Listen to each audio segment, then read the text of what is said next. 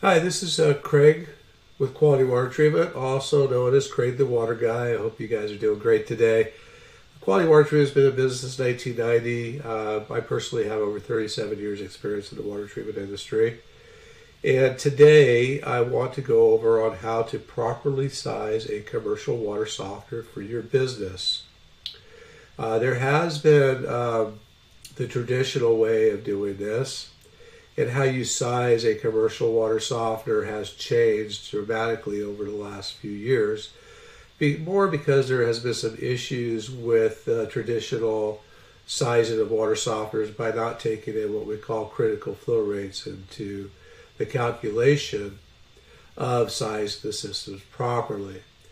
So, I'll give you an example. You have a hotel that's shown here in the illustration, and the person that sized the system for you said, well, your peak flow rate is 200 gallons per minute, so we need the traditional system here, which are two 24 by 72 tanks that are going to work together. So as you're using water, it flows through tank one. Once it gets 200 gallons per minute, tank two turns on, gets you up to 200 gallons per minute. As you slow down your water usage certain times of the day when you're not at the peak, it slows down below 100. Now you're back on the tank one. Okay, that's pretty traditional. There's a few different issues that people have been running across with these in some applications, not all. And it took them a while to figure it out. One is channeling. So the problem with this is that you're only taking the peak flow rate into consideration. You're not taking the low flow rate.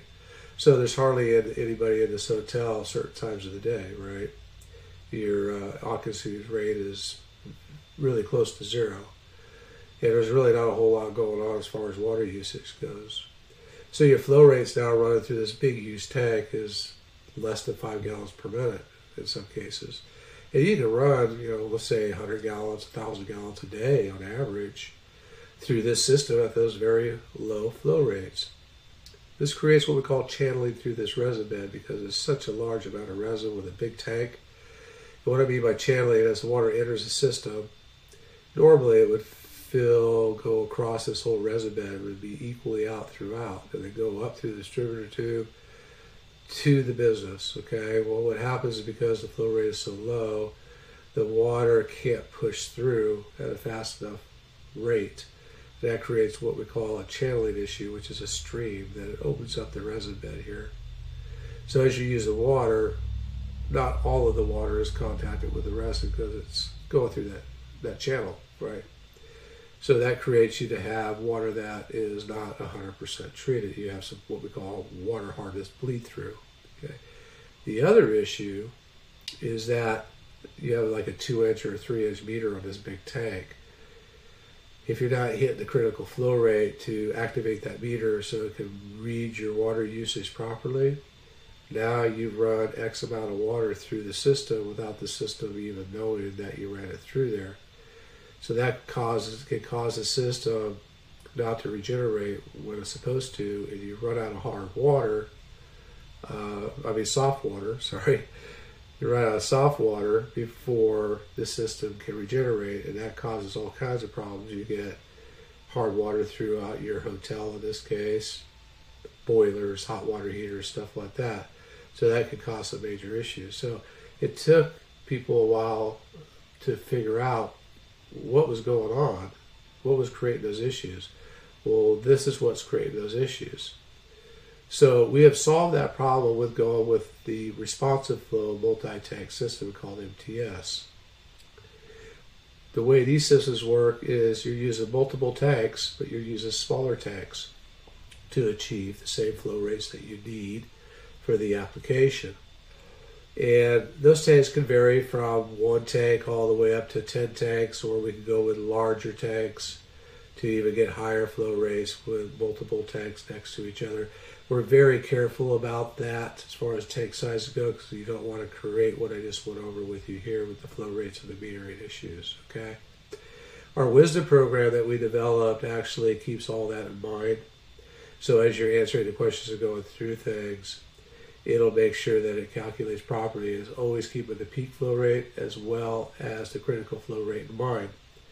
Now, if you go through our Wizard program and order the system based on those recommendations, we always double check that before we complete the sale. So it won't get shipped to you until us and our engineers go through it. They might even contact you to ask you some questions just to make sure everything is good before we ship it out. So you're in good hands with us. Don't worry about that. You use our Wisdom program freely. Now, if the Wisdom program says there's some data here that I'm not real sure about, it'll actually tell you to contact us. So don't be afraid to pick up the phone or email us, and we'll be more than happy to help you out through the process. So let's go ahead and go through the illustration here real quick.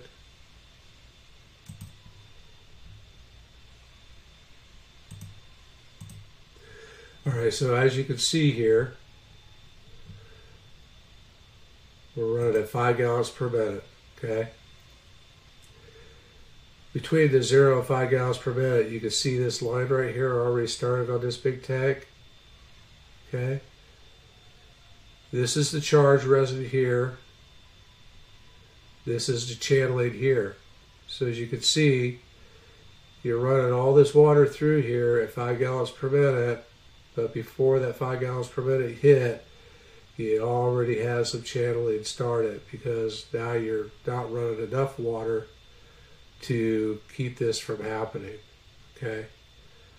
So you can see over here on the responsive flow multi-tank system, the MTS system, tank 1 is online, even at the lower flow rates, with only five rooms full. The water is running equally through this resin bed. No channeling issues, no metering issues or anything. Okay. So as you can see, the gallons per minute is going up. Okay. It surpassed 15 gallons per minute. Water still equal through this system. Tank 2 has come online. Now you're running plenty of water through this traditional system, where you're not going to have any more new channeling happening. But when the hotel wasn't busy and you're running very little water through it, you already created that problem. It's already there, as well as some metering issues as well. Here, you never have those issues because of the size of the tank, the size of the resin, and the size of the meter. Okay.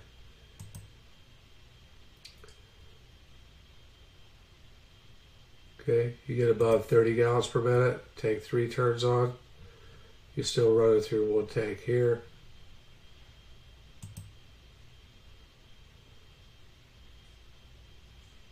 You get above 45, tank 4 comes on. You're up 50 gallons per minute here. And it just keeps on going, okay? Larger tanks, more of them, or same size tanks, more of them, to equal what these two tanks could do without all the issues. Now, you might think of cost, say, well, geez, having all those tanks about is going to be costly. No, it's not really. It actually ends up being less money than your traditional style tanks. So go ahead and finish this up.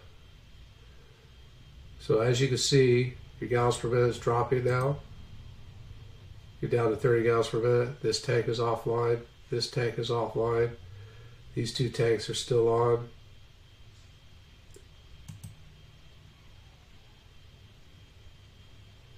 Okay, you drop below 15. Now you're just back onto this tank here. Okay. So that's the proper way of proper application for commercial. You don't want to do it any other way. So I hope that helps.